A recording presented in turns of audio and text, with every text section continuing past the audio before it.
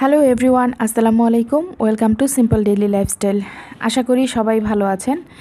এই যে এই জিনিসগুলো, এগুলো আমার আজকে কেনা। আমার বাসার নিচে একটা ভ্যান দেখলাম যে ডাকতেছে, মানে জোরে জোরে বলতেছে যে আরএফএলের প্রোডাক্ট, বেস্ট বাইয়ের প্রোডাক্ট, এরকম করে বলতেছে। তো অনেকবার এই আওয়াজটা শুনতেছিলাম, বাসা থেকে, ভিতর থেকেই আর কি শুনতেছিলাম। পরে একবার বলি যে দেখি তো নিচে কি, তো বারান্দা দিয়ে তাকালাম, তো উপর থেকে বেশ ভালো লাগলো যে একদম স্টিলের একটা সাইডে আবার প্লাস্টিক টাইপের জিনিস। তো নিচে গেলাম, যাওয়ার পরে দেখি এই যে বেস্ট বাইয়ের মনে হয় সেলার নাকি জানি না, তারা হচ্ছে একটা ভ্যানটাও বেশ সুন্দর সাজানো তো করে এই যে এগুলো বিক্রি করতেছিল। তো আমার কিছু জিনিস ছিল যেগুলো আর কি প্রয়োজনীয়, মানে অনেক দিন ধরেই ভাবতেছিলাম যে কিনবো, বাট কেনা হচ্ছিল না। এই যে এটা একটা কি বলবো, এটা তেলে যে কোনো জিনিস ভেজে নেওয়ার সময় আর কি, যেমন ফ্রেঞ্চ ফ্রাই এটার মধ্যে দিয়ে কড়াইয়ে একটু মানে তেলের উপরে ধরলেই হচ্ছে ফ্রেঞ্চ ফ্রাই হয়ে যাবে এরকম। তারপরে যেমন পপকর্ন, এই টাইপের জিনিসগুলো। তো এটা অনেক দিন থেকে ভাবতেছিলাম কিনবো, তো আজকে মানে পেলাম আর নিয়ে নিলাম। আর ওই যে তেল ভাজার ওইটা নিয়েছে 320 টাকা, সরি 30 টাকা। আর এই যে এই চালুনিগুলো, এগুলো হচ্ছে মানে আমার এর আগে একটা ছিল, তো এটা যেমন তারের, মানে চালুনির ইয়েটা হচ্ছে তারের বা গুণা এই টাইপের কিছু। তো আগেরটা যেটা ছিল এটা যে নাইলন সুতার একদম চিকন এই টাইপের ছিল। তো যার কারণে ওইটা হচ্ছে কোনো পোকা বা তেলা পোকা এরকম কেটে ফেলছে একটা সাইডে। তো ওটা দিয়ে আমার স্টেইন করতে খুবই প্রবলেম হচ্ছিল। তো আজকে এই যে এটা নিলাম, এই রোজায় আরও বিশেষ করে এই চালনির প্রয়োজনীয়তা খুব বেশি ফিল করতেছিলাম, বেসন টেসন একটু চেলে নেওয়া। আর নর্মালি দেখা যায় যে এই যে চপিং বোর্ডগুলো কিন্তু মানে আমার যে কয়টাই এই পর্যন্ত ব্যবহার করছি 4 কোনা টাইপের ছিল। তো আর প্লাস্টিকের ছিল, লাস্ট একটা বাঁশের ব্যবহার করছি, তো পরে নষ্ট হয়ে গেছে ওইটা। আর এটা একটু রাউন্ড শেপের দেখলাম, আর এই যে 4-5টা স্টিল করা, আর দেখে মোটামুটি ভালোই লাগলো, এই জন্য এটা নিলাম। আর আগের চপিং বোর্ডগুলা হচ্ছে কাটতে কাটতে এমন অবস্থা হয়ে গেছে যে ওগুলোর দিকে তাকানো যায় না, খুবই বাজে অবস্থা হয়ে গেছে।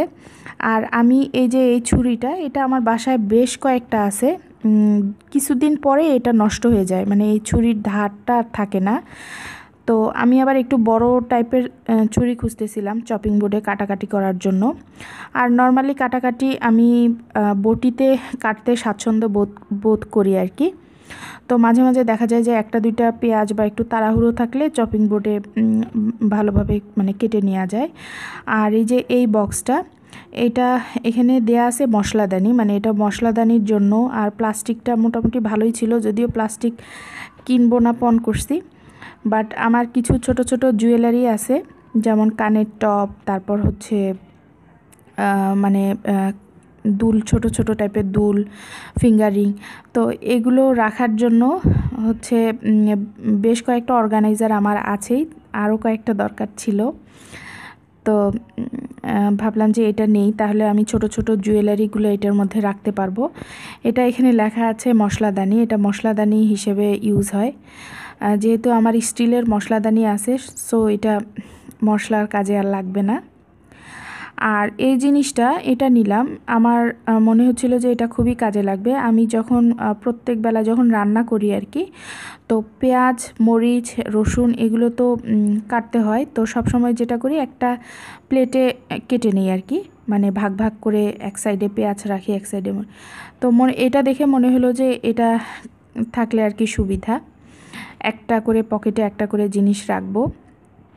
আর এই যে এই স্ট্রেনারটা, এটা একদম ছোট সাইজের মিনি একটা স্ট্রেনার। এই স্ট্রেনারটা আমার আছে, তবে মানে একটা লম্বা হাতলওয়ালা, কি বলবো, এটা যেমন পাশ দিয়ে জাস্ট ধরার জন্য ছোট্ট একটু, বাট আরেকটা আছে, ওটা হচ্ছে এক সাইডে একটা লম্বা মানে স্টিলের কি বলবো এটা শিকের মতো লাগানো আছে। তো এরকম হচ্ছে আমার আরও 2টা আছে একটু বড় সাইজের। তো এই ছোট সাইজেরটা দেখা যায় যে একটু করলা কাটলে বা একটু আলু ভাজির জন্য কাটাকাটি করলে এটাতে ধুতেও সুবিধা, রাখতেও সুবিধা।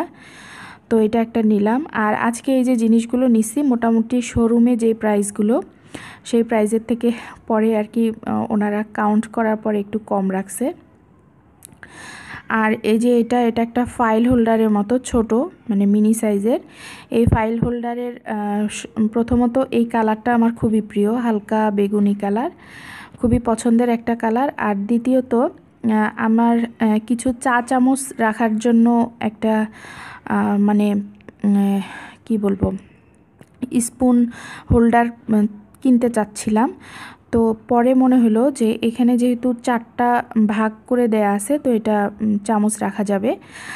আর সব থেকে কাজের হচ্ছে এই যে এই জিনিসগুলো আমি কিনছি, এগুলো দেখতেও যেমন সুন্দর লাগে আমার কাছে এই বক্সটা, সেরকম মানে খুব কাজের। এই জিনিসগুলো আমি 5টা কিনছি, মানে এক একটা এক এক সাইজের, এরকম করে 5টা কিনছি। আর এই জিনিসগুলো আমার লাগে হচ্ছে আলমারির ডেকোরেশন করতে। আর এই জিনিসগুলোতে দেখা যায় যে আমি আমার বাচ্চাদের জিনিস রাখি, আবার ঢাকনা আছে, দেখা গেছে যে বাজার করে নিয়ে আসার পর মানে যেই প্যাকেটগুলো, মানে বাজারের যে প্যাকেটগুলো, এগুলো যদি এখানে ভিতরে রাখা যায় তাহলে জিনিসগুলো আর কি সুন্দর একটু অর্গানাইজড থাকে। তো এই যে বক্সগুলো দিয়ে আমি কি করব সেটা দেখাচ্ছি। এটা যেমন আমার বাচ্চাদের আলমারি। তো এই আলমারিটা মানে সপ্তাহে একদিন তো আমার গুছাইতেই হয়। বুঝতেছেন যে বাচ্চাদের আলমারি, আর আমার বাচ্চারা একটু এখন বড় হয়ে গেছে, নিজেদের জিনিস নিজেরাই মানে পরে আর কি। তো এইখানে হচ্ছে এই যে এই বক্সগুলোতে আমি অনেক আগে থেকে, আমার মেয়ে যখন হয় তখন থেকে আমি এরকম করে করে রাখি। যেমন প্যান একটায়, তারপরে হচ্ছে জামা একটায়, বাসায় পরা জামা একটায়, মানে এইভাবে করে রাখলে এলোমেলো হয় না। আর ছেলে হওয়ার পর এই বক্সগুলো যেমন আমার মেয়ে হওয়ার পরই কেনা, তো আমার মেয়ের ছিল আর কি এগুলো। তো ছেলে হওয়ার পর আর ওইভাবে করে কেন যেন মানে অর্গানাইজ করেই রাখতাম না, সব থেকে বড় কথা। কাপড় চোপড় এলোমেলো হয়ে থাকতো। আর বাচ্চাদের কাপড় কিন্তু প্রচুর কাপড় হয় বাচ্চাদের, আর ছোট ছোট জিনিস, যার কারণে একটু যদি ভাঁজ করে রাখাও যায় তারপরেও দেখা যায় যে এলোমেলো হয়ে যায়। তো এই যে এইভাবে করে বক্সের মধ্যে রাখলে মানে কাপড়গুলো খুব সুন্দরভাবে অর্গানাইজ থাকে। এই যে যেমন নিচে কিছু কাপড় আছে, তারপরে আমি একটা বড় ঝুড়িতে আলাদা করে রেখে দিছি, যে এই ঝুড়িগুলো কেনার পরে আমি আবার এই কাপড়গুলো রেখে দিব। তো এই ঝুড়িগুলো বিশেষ করে বাচ্চাদের কাপড় গুছানোর জন্য একদম বেস্ট, একদম ঢাকনা দেয়া থাকে। আর আলমারিটা এক কথায় যে এলোমেলো থাকে না, যেমন এই পাশে একদম কাপড়ে ভরা, তো এই পাশটা আমি খুললাম না, মাথা ঘুরবে আপনাদের। তো এই যে এইভাবে করে রাখবো, যার কারণে ওই বক্সগুলো কিনলাম। আর এদিকে আবার এই যে এই দুইটা ছিল, আর এগুলো মাত্র 55 টাকা করে।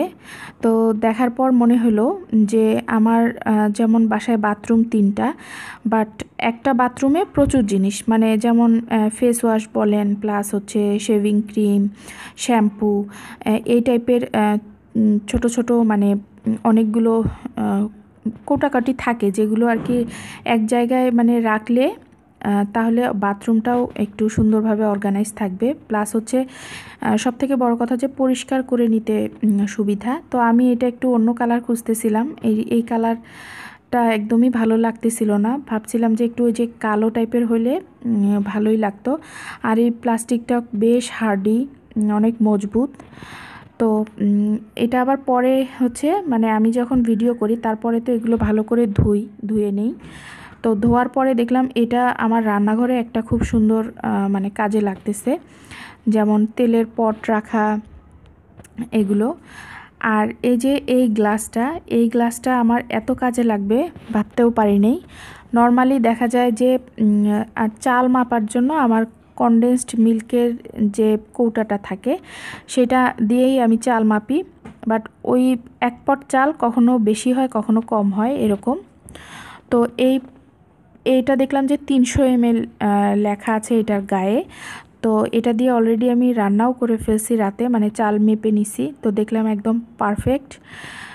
আর যে কৌটাটা আগের ছিল কনডেন্সড মিল্কের কৌটা, ওইটা একটু মানে টিন বের হয়ে গেছে, যার কারণে সবসময় মানে হাতে লাগে, চাল নিতে গেলেই হাতে লাগে। আর এই যে এই চামচগুলা অনেক দিন ধরে খুঁজতেছিলাম। মানে আমার একটা ধারণা ছিল যে এই চামচগুলা কিন্তু নর্মালি লবণদানির সাথে থাকে, ছোট ছোট মেলামাইনে যে লবণদানিগুলো আছে ছোট বাটি, সেগুলোর সাথে থাকে। আমার একটা ধারণা ছিল যে এই চামচ মানে পেতে হলে লবণদানি কিনতে হবে। তো এই যে আমার দেখতেছেন মশলার কৌটাগুলা ছোট ছোট অনেকগুলো কৌটা, তো সবগুলো কৌটাতে আসলে চামচগুলোর দরকার হয় না। কিছু কিছু কৌটা আছে যেগুলোতে আসলে চামচ দরকার হয়, আর এই চামচটা একদম পারফেক্টলি ভিতরে ঢুকে যায়। তো এটা খুব কাজে লাগবে আমার, তো যার কারণে ওগুলো প্রায় 20টার মতো কিনে নিছি। তো এই ছিল আমার সংসারের খুবই প্রয়োজনীয় কিছু টুকিটাকি জিনিসপত্র আপনাদের সাথে শেয়ার করলাম। নিশ্চয়ই ভালো লাগবে। আজকের মতো এই পর্যন্তই, দেখা হবে অন্য কোনো ভিডিওতে। সেই পর্যন্ত সবাই ভালো থাকবেন। আল্লাহ হাফেজ।